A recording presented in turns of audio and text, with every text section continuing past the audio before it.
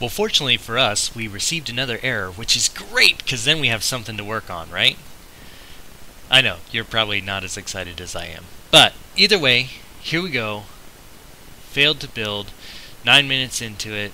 It says we have one error, and that error is right here. Java doc error. In docket class, blah blah blah blah blah, method start has thrown an exception, blah blah blah blah blah, invoke something or other, completion failure, class file for com android OK http connection pool not found. One error.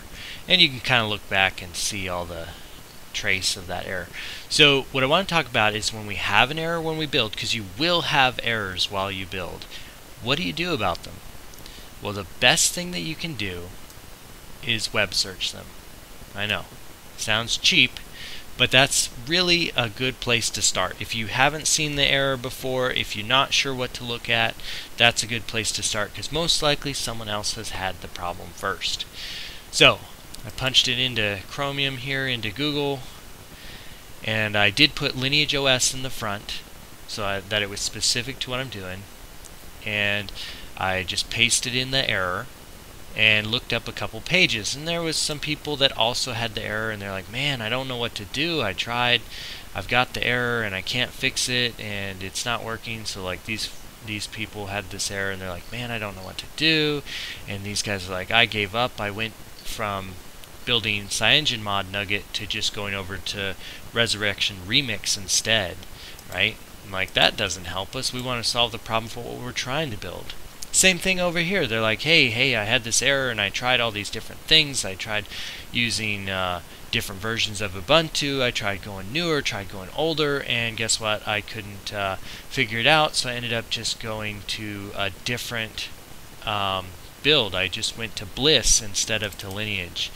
And it's like, well, that doesn't help us. So I kept going, and I found a page here from Pig Nest blog, and I can't read all of this very wonderful language up here that I'm not sure what it is, if that's Chinese or Japanese or something Asian-ese. So I don't know what specific language it's in, but I used the translate to translate the page, and when I did that, it shows us here, error 1, Java doc could not find the required file, and it's giving very similar issue to what I've got with class file for com android OK http connection pool not found. And here we go, the solution that he had was that you have the incorrect version of OpenJDK. So instead of using the version that Google describes in the AOSP file, so the instructions for building AOSP, which is where we got the OpenJDK from, he says instead of using those, use a newer version that comes with Ubuntu 16.04 suite library, can capture. I installed 1.8.0.151 on my machine. You can use the Java version command to confirm the version you have installed. So I took a look, and the Java version that I had installed was actually 45, which is what we had got from that page on the AOSP.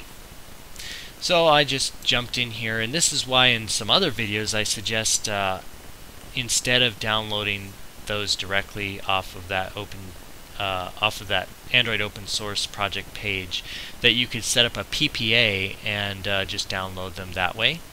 So what I did is Ubuntu 14.04 OpenJDK 8 PPA, and sure enough, first one that pops up, here it is, and two commands that you got to run in your terminal.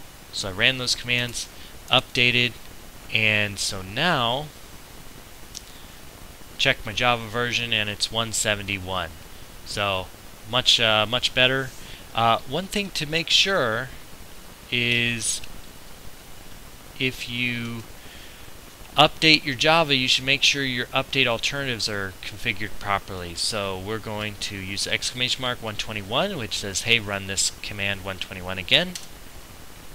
And sure enough, yep, we're still selected to OpenJDK 8, but we'll hit 2 to make sure. And then also 122. So 122. And there we go, OpenJDK8. Yep, good. Alright. So we're going to give that a try and see if that fixes our issue, because that's what this gentleman was saying was the problem for him. So I do want to run the build environment setup shell again, make sure that everything is set up properly. If I had left my terminal or something like that, then maybe it's not set up properly still. The terminal was still open, so we're probably okay without running that, but just something to keep in mind. If you had closed the terminal and gone to do something else, come back. It's good to make sure your build environment setup shell has been run, so everything is set up properly for this build. And we're going to branch that lineage jflte.xx user debug variant, and we'll hit enter, and hopefully that'll solve our problems. If not, we'll be back.